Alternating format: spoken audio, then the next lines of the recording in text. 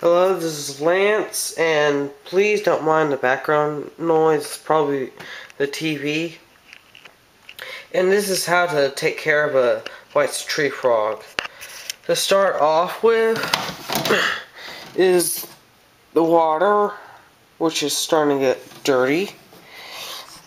The temperature, which is where it should be, around, let's see, 70.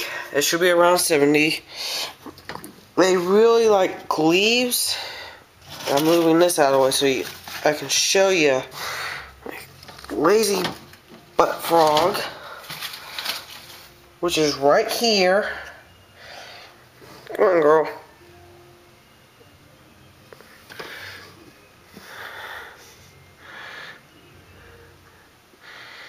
Yeah, she doesn't really like it.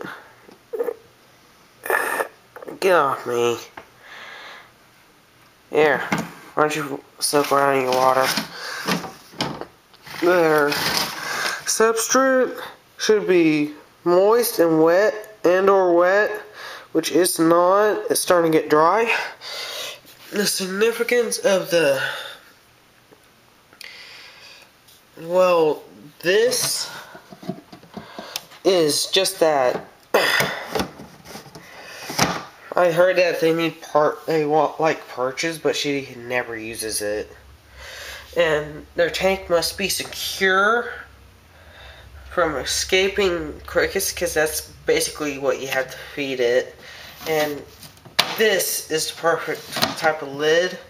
I put duct tape on it to keep the moisture on there. And that's basically it for how to take care of a white tree frog. Moving over, here's how to take care of a leopard gecko. These lazy butts right there.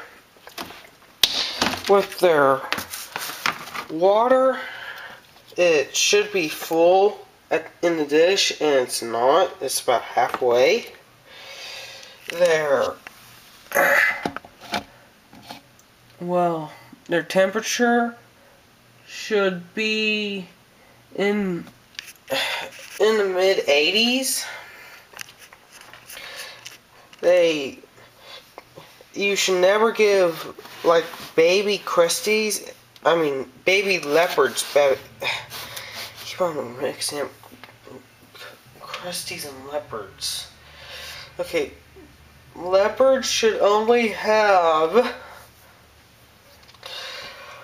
sand when they're adults.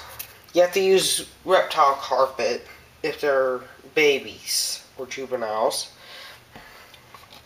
She's about 2 years, pushing 3. She's an old girl. She's cute too.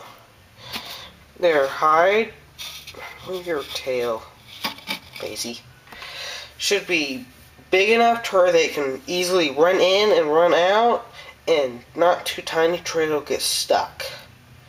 Because that's the biggest problem, is them cramming themselves in something, getting themselves stuck. But I have the eggshell forever. For heating, you need a regular heating pad, 10 gallon. I just use a Tupperware tub because it's incredibly cheap.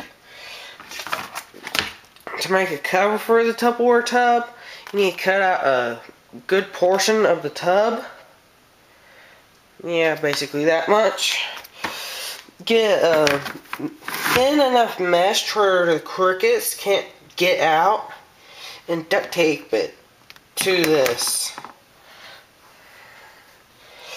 And for added heat, you need a infrared light.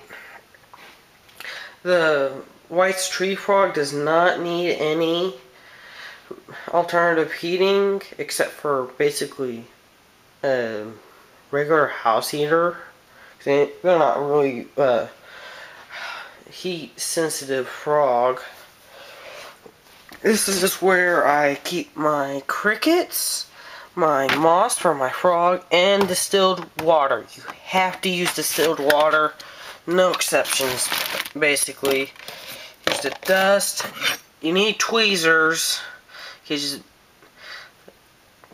when you're feeding your your leopard geckos and your frogs for the first time, you really want to keep your hands away from their mouths, because you don't want them associating your fingers with food at all, period.